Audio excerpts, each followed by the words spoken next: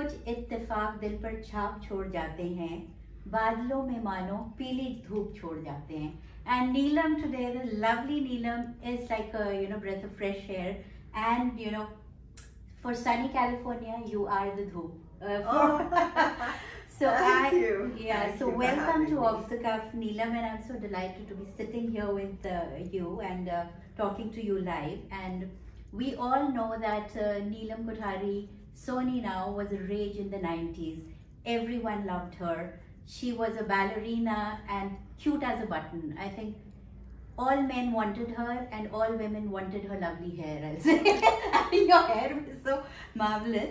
So tell me, Neelam, from Jawani, your first movie, to Fabulous Lives, how has it been? And you walking away from the limelight at such a young age, how was that? Was it tough?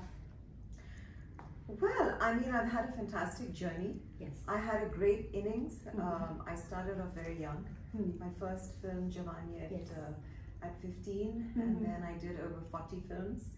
And then I decided to call it a day because everything has a shelf life, and the kind of work that was coming my way I wasn't too happy with.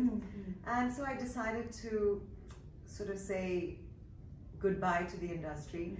And I always feel that you should leave when you're on the top, not just fade away, so people sort of remember you in a very nice way.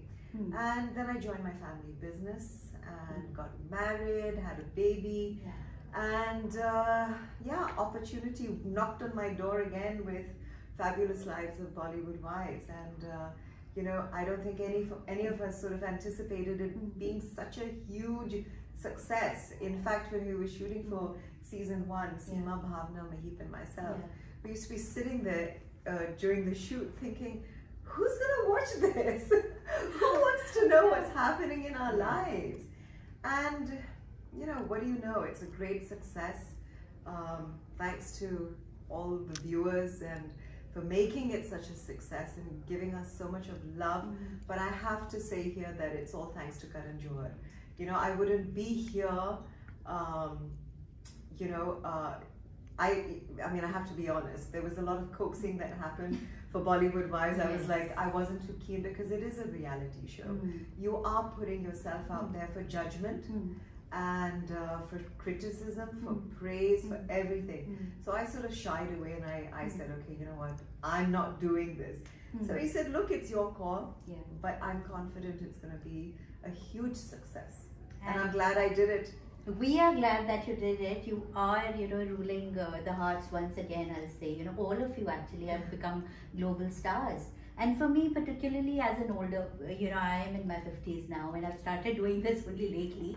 So I love seeing, the web, the OTT platforms that are giving, anybody, any woman or, or anybody a chance to showcase what they are. So I think the reason our show is such a big success is because normally, first of all, there isn't any other reality show from India of this kind. And secondly, we're all in our 40s and 50s. Which is, I think a lot of women sort of relate to that. Absolutely. Having said that, I mean, there are also lots of kids who've watched it. And, they are enjoying it. So it's great. Yeah, but a lot of millennials are watching. I have a daughter and their group is watching it and enjoying it because I think you all are reaching out to sisterhood in every phase of life. Be it my life. I've been in California for 30 years and I've had friendships like yours for 25 to 30 years. We were like young kids and now we have so I think everybody identifies with that. Did you particularly find a certain aspect or facet to your personality while doing Bollywood? I mean, what you see is what I am. Okay. It's a reality show. It's not. There's no script. There's no. There's nothing fake in it. It's all real stuff. Each one of us. Okay. So me identifying with it. It's me. Each one is playing themselves. Okay. So you see what you It's a reality show. It's a reality show. So, but this was something new for you, like you're saying you had cameras in your house, and you know your husband was there. I've already said that he's one of the the best ones there. And did that change a little bit of your lifestyle, or it was just not too much of a change? No, not a change. I mean, simple things like when they were shooting in the house, I would request them, please don't shoot when my daughter's around. Yes. Okay, let's wrap it up before she comes home. Just little things like that. It hasn't really changed my lifestyle at all. That's great. It's just made me a lot busier. That's it. Yeah, that's wonderful to know. And now, you are a parent yourself, and CRY is all about empowering everybody, young children, as far as education is concerned. You've learned a lot on your job. You were young, you were 13 or 15 when your first film. So what do you have to say to your daughter about education? How important is education? So I'll be honest with you, I didn't complete my education. I studied till the 10th. Yes. But I had a lot of opportunities, and I was lucky to have those opportunities. But having said that, movies was never an option for me. Okay. In the sense, I never wanted to become a film star. Okay. It just so happened I got the offer, and my parents were dead against it. And I said, let me try out this one film, and I'll go back to my studies in Bangkok. Yeah. What would I tell my daughter? I mean, I would say education comes first. Okay. And then you do whatever you want. But having said that, we're here today talking about child's rights. Yes. I feel that every child should have the opportunity and the right to choose their future. So yeah, and we all are here today because of our families and our support system. Unfortunately, there's so many children in India, underprivileged kids, and who have no choice, but because of the economic situation of their families, they're pushed into child labor. They have no choice. So I feel that it's important that every child should have the right to education, the right to choose. Very good answer, I'll say, and thank you for using your celebrity, for such a great cause. You said your mom. One more question was about Bollywood wives. I know I've written some titles that you can just answer about that. Like, all of you are crazy and just lovely to watch. So if you had to pick one, who would be Miss Congeniality amongst all four of you? It depends on the situation.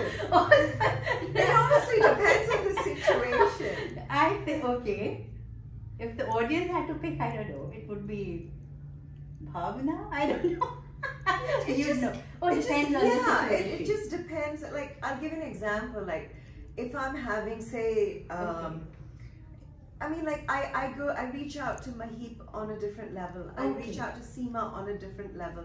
Bhavna on a different level. So like I said, it just depends on what situation we're in. Okay. Okay, so then I should ask. Miss Proper would be you, I'll say. You. Well, I mean, there's a part of me that's mad and crazy as well. Once I let my hair down, but yes, that's my personality. I'm guarded. I'm Miss Proper.